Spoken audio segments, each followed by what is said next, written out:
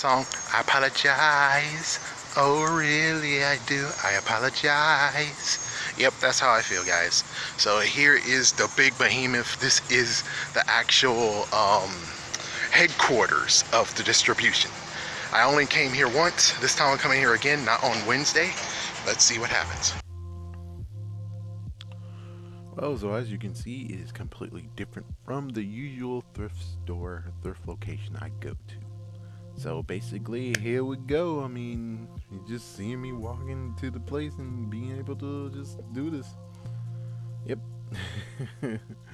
I'm doing this blind, so yeah, forgive me on this because I'm not even watching the video. I'm just going by what I see when it comes to the time limit.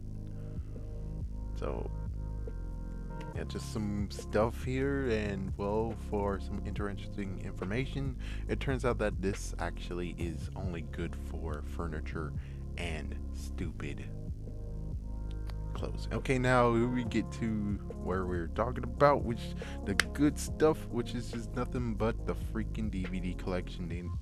They don't even have a game collection. They just have a freaking DVD collection. That's all they got. So yeah, as you can see, hopefully you guys see it.